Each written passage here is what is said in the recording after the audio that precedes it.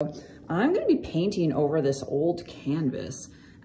So before I start that, I need to scuff up the canvas. This is an oil and it's, I think, a few years old now. So the surface is a little bit slick. So before I start painting, it's important to scuff it up with a little bit of sandpaper just to give it some tooth and allow the next layer of paint to really adhere to it properly.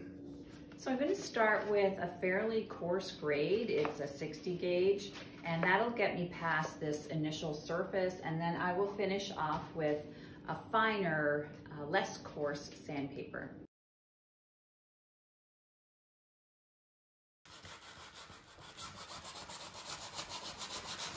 So you can see that the canvas has now become quite slack, and I want to tighten that back up. It also has this nice layer of powder over top of it, so I need to get rid of that. So I'm going to bust out my spray bottle and some shop paper towel.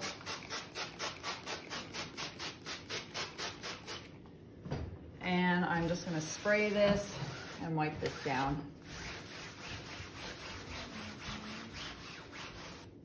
That gets rid of all the powder, but now I want to tighten up the canvas, and I've showed you guys this before, but I'll show you again if you're new to my channel. I'm just going to spray the back of the canvas, and this will tighten up all the fibers.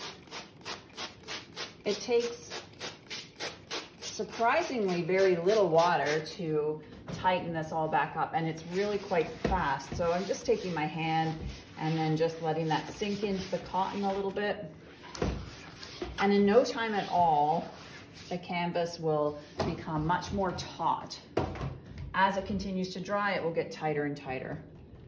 So it's already tightening up, and I'm just gonna wait 20 minutes or so until it's completely dry, and then I can start the process.